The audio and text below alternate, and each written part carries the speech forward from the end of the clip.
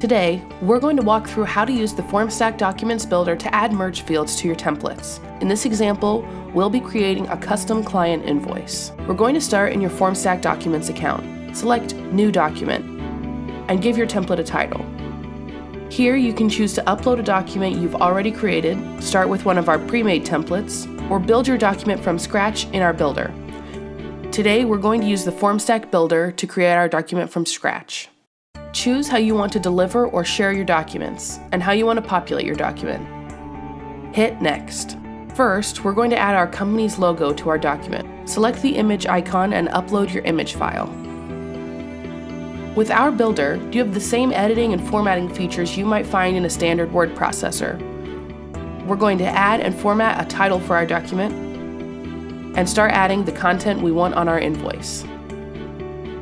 Next, we can start adding text to a table so our document looks streamlined and organized. Our table turned out a little bigger than expected, so we're going to reduce the size to 500 pixels. To adjust the size, right-click on your table and select Table Properties. Then type in the correct size. Here, you can see that we've created a left-aligned 2x2 table with no border at a width of 500 pixels. To change the font color, select the font option at the top of the page. We want to use our specific brand colors, so we'll select the More Colors option. Add in your HTML color code and select OK. Now we can start adding merge fields to our document. Merge fields tell Formstack software where to populate data in your document.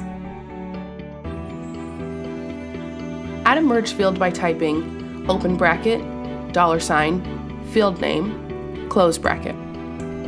Our document looks a little bland, so let's enhance it by adding color to make our table easier to read. Select the top row of the table and right-click. Scroll to the bottom and select Cell Properties.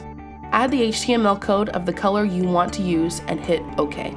It looks like we forgot to add a row for our invoice total.